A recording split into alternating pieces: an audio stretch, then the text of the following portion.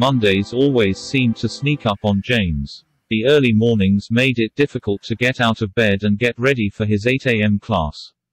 Coffee would help him wake up, so he made his way down to the kitchen.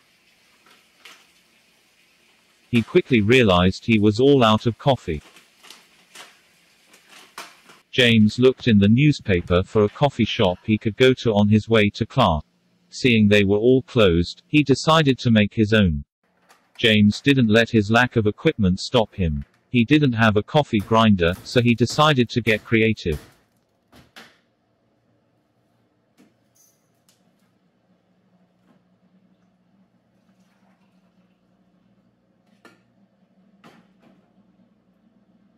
It was horrible.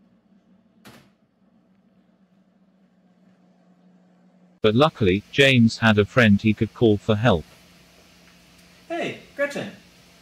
Yeah, I've been trying to make coffee, and it's really bad. And I figured you're a scientist. Can you help me figure out how to make it better? I sure can. Hang on while I run a quick experiment.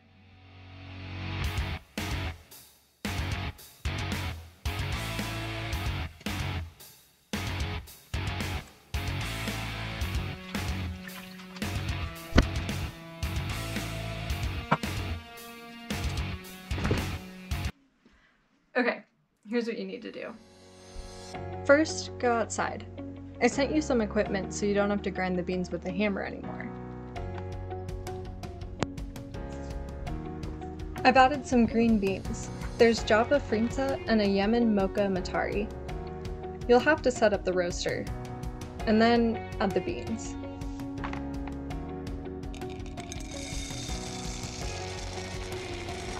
I'll have you roast the beans until they get to around 220 degrees Celsius. This will get them just before the second crack, so a darker City Plus roast. Make sure you adjust the power and the fan speed to make sure the slope is constant on the line of temperature versus time. Make sure to shake the chaff off of the outside of the beans. You'll find out that the beans weigh a lot less because they lose water during roasting. Alright, you need to use the right grind size to make sure the coffee is neither under or over extracted. By my calculations, it'll be a 22 on the Baratza grinder. Go ahead and grind 20 grams of coffee, and heat up 200 grams of water to 95 degrees Celsius. Once that's ready, put them together and brew for 5 minutes and 45 seconds in your French press. Make sure that you stir it to get all of those coffee grounds in contact with the water. And when it's done, just pour it into your favorite mug. Then I'll have you add 60 grams of room temperature water. This helps us to be more energy efficient during our brew.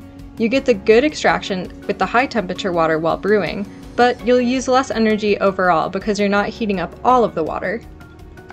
Now, give it a try.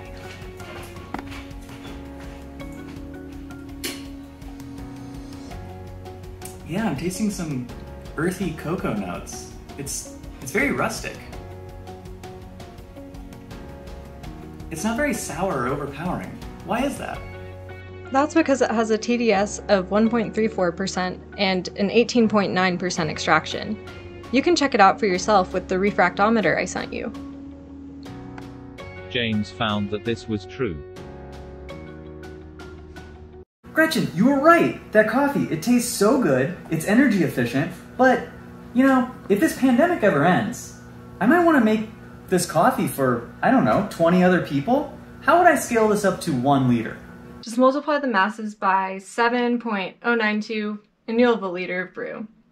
Now I really want some coffee. I'm gonna get going and make some. I'll talk to you later.